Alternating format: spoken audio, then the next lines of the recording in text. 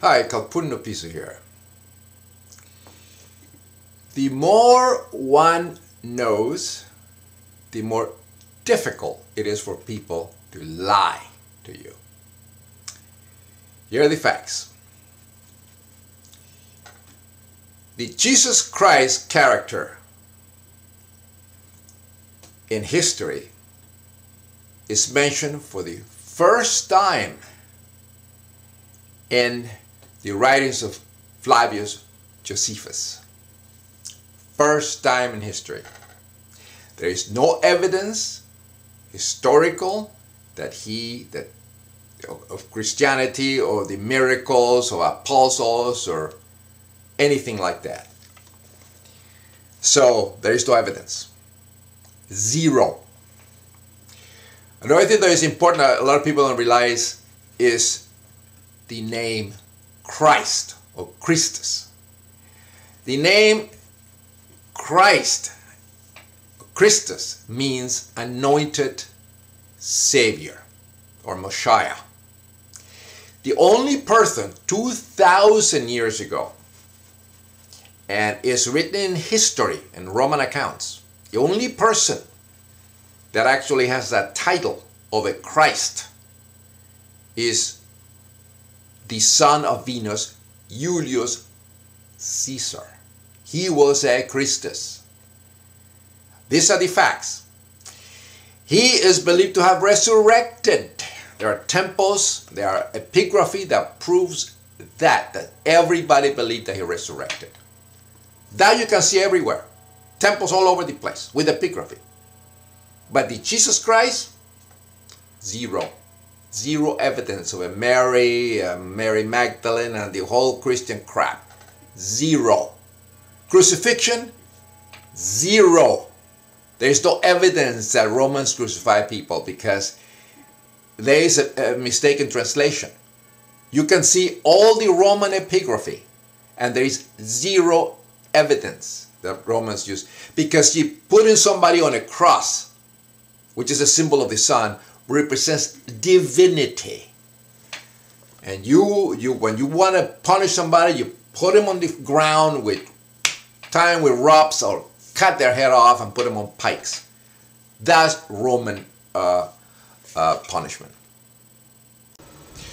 When people are ignorant of history, uneducated, believing superstitious, the brains malfunction, they are retarded, then, of course, you accept all those myths to be a reality without checking them out. You should believing that Winnie the Pooh is real or the Tooth Fairy is real. And then the only excuse you can have is that you're a child. If you're an adult and you believe in that, you're retarded. So Christians have been fooled for 1,500 years because they're stupid and ignorant. And they have been fooled in Jerusalem all the time with fakes. Like this tomb of Jesus.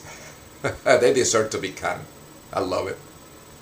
Well, it's not just any Jesus. It's a forgery, Jesus retard. Joseph. It's a forgery, So retard. if we had a stadium, Like the James 50,000 people, Ossuary.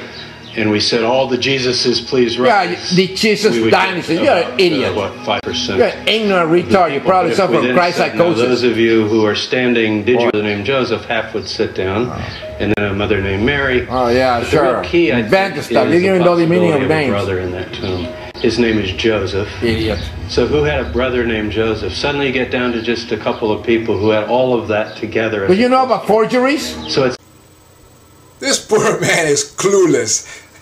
Doesn't know what forgeries are. Here, check this out.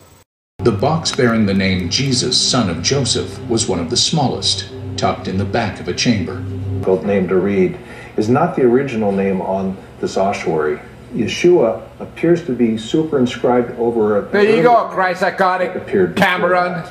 It could be something like Yudan, Hanun, or a number of possibilities. Inscribed very crudely and incorporates some of the underlying inscription. Could this have an innocent explanation? Or has the name Jesus been carved later as a deliberate deception? That's right. By adding a few extra strokes, then using mud to make them look older. Yep. Typical. Yep. The guy's pretty smart. Yuval Garen has checked scores of items that museums and collectors have acquired on the market. He's concluded that almost all of them are fake. See that? There you go, Christians. Archaeologists believe there's only one answer to this problem. The antiquity trade should be shut down, and its products should be shunned. There you go, Christians. Must come. People of faith are retarded and they need imaginary friends. And the clever forgers are providing all their needs. Evidence of the names, however striking, fails to impress specialists in this period of history. That's right. In the time of Jesus. That's right. It's also problematic. The evidence of Jesus. Everything that we know about Jesus. You see the Star of David on the left? The little star, the Comet of Caesar? Right on the left. What's that? Right there. The amazing thing is when they talk about Jesus, they ignore the truth. The Roman Empire, the religion of the Roman Empire. And about Julius Caesar, they were sacred. All the some of the senators were sacred. They were priests and all. All that is ignored, and they come around with the Jesus Christ bullshit. They ignore Roman history. Scholars are idiots. They ignore all the facts of Roman history, the Roman religion. Jerusalem was a Roman city. They ignore all that. Shimon Gibson doesn't believe the tomb contains the remains of Jesus Christ. Smart. Being the remains of a crucified man in the Talpiot tomb, the anthropologists who opened the ossuaries, when they reached the Rockefeller Museum, since there had already been a discovery but in the late 1960s of a crucified man in Givat HaMiftar, which is on the north side of Jerusalem. No. There is absolutely zero evidence the Romans crucified people. Nothing. It's all mistakes in the epigraphy and mistakes in the translation of books and everything, because the word crucify. It's like I'm going to stick it to you. What does it mean? It means I'm going to take a rope, or I'm going to screw you. What am I going to do when I just stick it to you? If I said, oh, I'm going to see a man about a horse and then I'm going to catch some Z's. What does it mean? 500 years ago, they see a note that says that. That means that I'm going to go see a man about horses, probably buy a zebra because, I'm going to catch some zebras, some Z's. No evidence, one little bone. And they assume that a man was crucified because it's a nail through the through a bone. Idiots. A little bone. Recognize the signs. That's it. In the other tomb, Only one. archaeologists find this remarkable heel bone.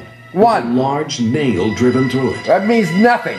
If a crucified man was buried at Talpiot, similar signs would be It's hard nothing. to It's miss. the only evidence of supposedly of crucifixion. There's no evidence. here.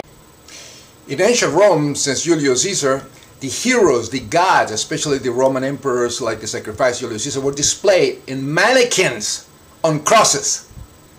Crosses, which is called tropaeum, and they were nailed. The mannequins were nailed to that. That's where they got the stupid crucifixion nonsense from. Here. The spirit of the god Caesar nailed to a cross with the vanquished at his feet. Here is the spirit of Julius Christ attached to a cross with nails. Notice the subjugated slaves and criminals on the bottom on ropes.